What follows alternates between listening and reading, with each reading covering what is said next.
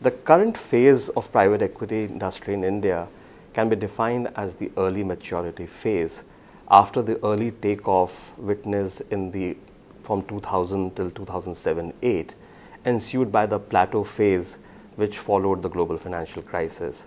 The key characteristics of private equity industry in India today are basically fivefold. The first point is that the exits have become increasingly difficult because of the collapse of the IPO market, which is forcing private equity firms to look at exit options beyond the conventional.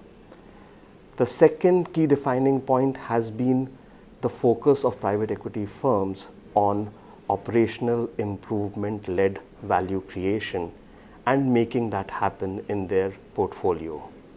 The third has been the increasing focus on corporate governance because of instances of corporate scandals that have been witnessed in the last few years.